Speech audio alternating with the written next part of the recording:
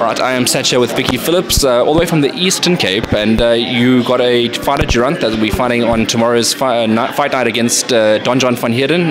Welcome to Johannesburg. Thank you so much. It's nice being here and actually meeting Gauteng boxers and seeing the way that they run their town. So that was actually very nice being here. All right, I'm going to get your first impressions then. How is it run differently? How is? How is it run differently? Well, I must tell you, the promoter and Boxing SA is right on track. Like, they said it's going to start this time, and she made sure that everything starts on time, the boxers were taken care of, and that's what we like the no delays. Everybody here, they're like community. And I know we're from the Eastern Cape, but it's nice to see Gauteng coaches banding together, because that's what you want in the boxing. You want coaches to grow boxing, and if we don't grow together, it's not going to happen. Also, a very important thing is also getting ahead with female boxing training as well. You're one of the representations of that, and you had success so far, so it's got to be a great thing. Yeah, look, it's been a great thing for me. For me, it's been a lot of work, proving myself as I'm a female, but I'm as tough as nails. I'm as tough, I'll stand up to anybody, I don't care who you are. When it comes to my fighters, boxing, anything that I believe in, I do the technical work. For me, it's important that you should not box if you don't know what you're doing. And that's what we're all about. So it's been a wonderful journey, and 5 years later, I'm stuck here and I've got a pro boxer from the Eastern Cape, and he's mine. And it's nice to stand up as a female and say, I'm a pro boxing coach, and my sex does not define me. My skill, however, does. And with a pro fighter 3-0, they can say whatever they want to. That's all me. I mean, look, it's 3-0, but also an Eastern Cape champion as well, so a provincial champion that you produced. What happens tomorrow night? Do you have the confidence that he gets the best of Durandt? You see, the thing with fight camps and planning is when you've got ego competition, they thrive on their ego. So that's exactly what I want, because I've been planning and tracking them, and yeah, I think I know Durandt better than he knows himself. That's how good I planned. So I'm happy. Tomorrow night, let's show you what the Eastern Cape can do. It's going to be a banger. So I'm guessing there's no secrets then. I mean, you're going to obviously want to keep your cards close to your chest on that regards. But in a nutshell, how do you beat him? How do we beat him? With his own technical skill. I'm going to play his exact game plan, and that's what I do. So we're looking more at a boxing psychology here. So the thing is, he's a southpaw fighter, which, as you know, is a very difficult stance. But we've prepped and planned around that, so that doesn't bother me. We're going to use his own game plan against him, and that's exactly what I'm doing. So, yeah, I can't give too much away, but that's it. You would have seen after the weigh-in, there was a bit of an altercation here that happened with him and a former opponent.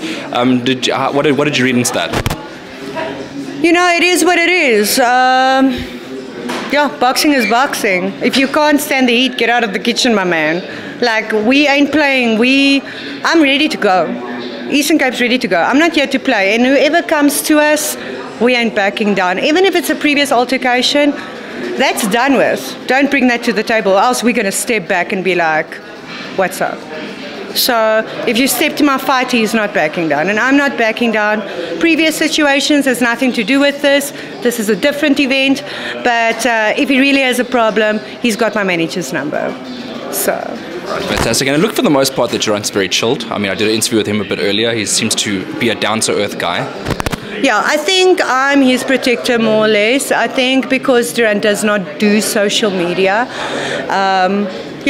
Durandt's silent but violent. Meaning is that he's very quiet, but deep water's my friend. And that's how we like it. We like to not be egotistical and show off what we can do, because at the end of the day, that's what everybody wants to see. People buy tickets for the best fighters. They want the best fighters, and we want to give them the best.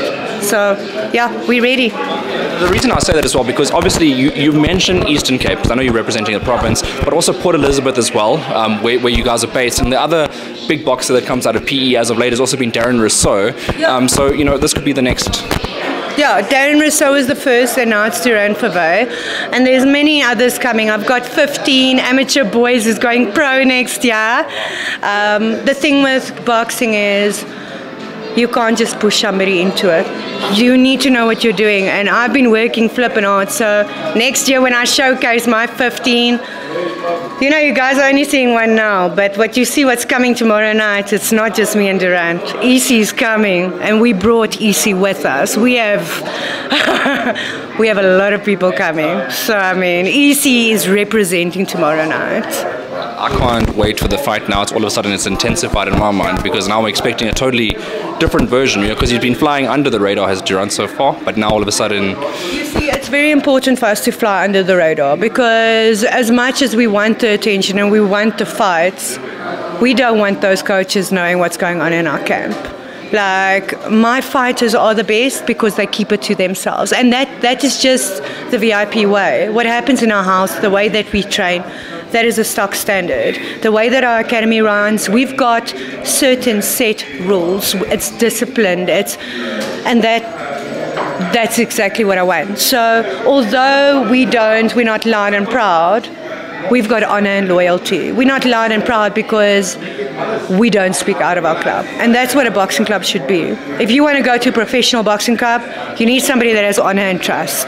And if you don't have honor and trust or loyalty, shouldn't be there, my friend. You don't, yeah. Okay, so I'm going to ask for a prediction for tomorrow. What is the prediction?